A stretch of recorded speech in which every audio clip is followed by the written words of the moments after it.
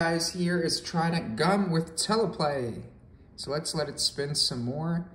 Let's let it do its magic. Okay. There it is, spinning, spinning. So I think this looks really good, but let me show you how I did everything.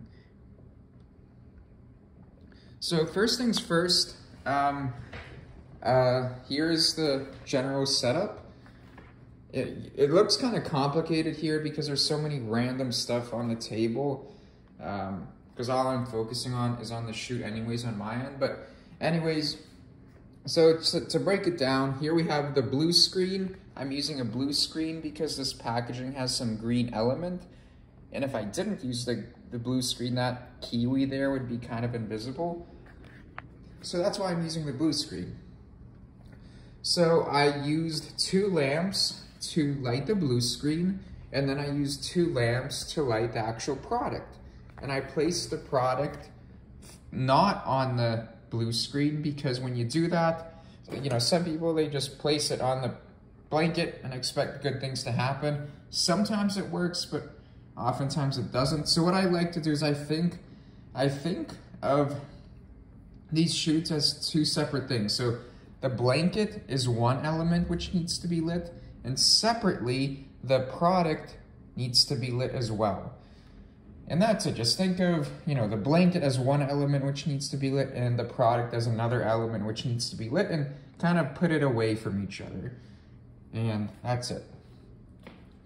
And in the comment below this video, I'll show you which lights I'm using. I got these really recently, and I really like them.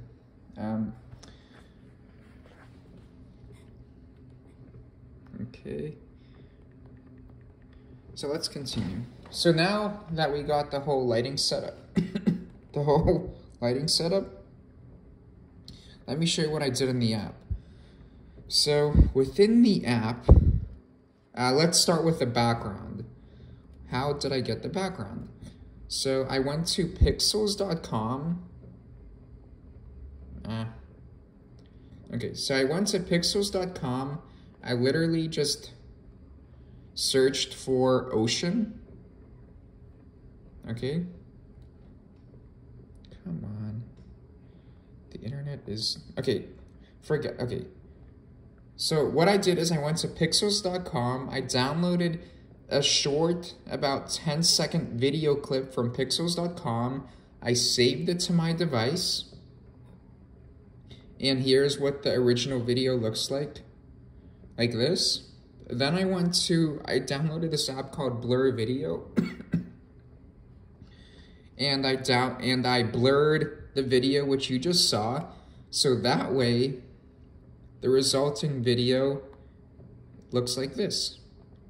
And I did this because when I use it within Teleplay, see, I go to this, your photo video, click on that.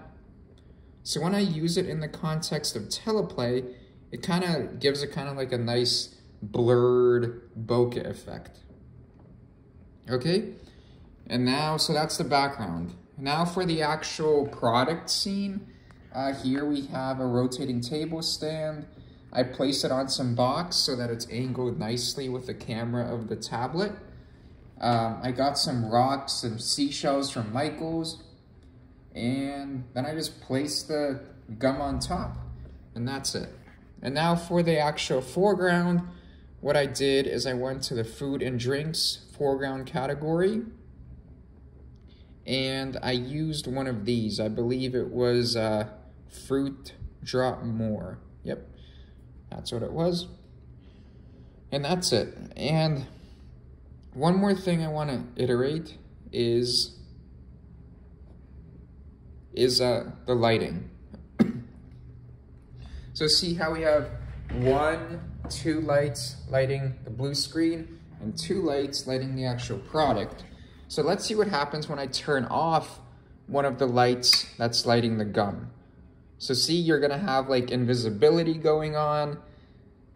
It's just gonna look weird, see? Because I turned off this light right here. Now let's turn it back on, and you'll see that it looks, you know, there's no invisibility going on. It looks pretty good.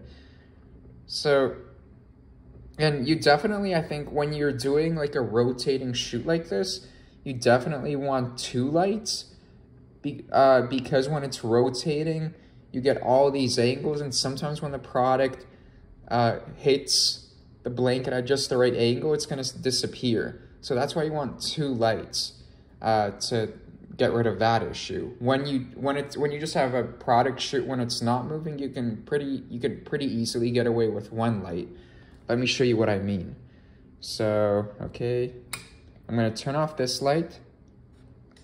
I'm gonna make this stop moving. Give me a sec. Okay. Okay. Let's make it look nice.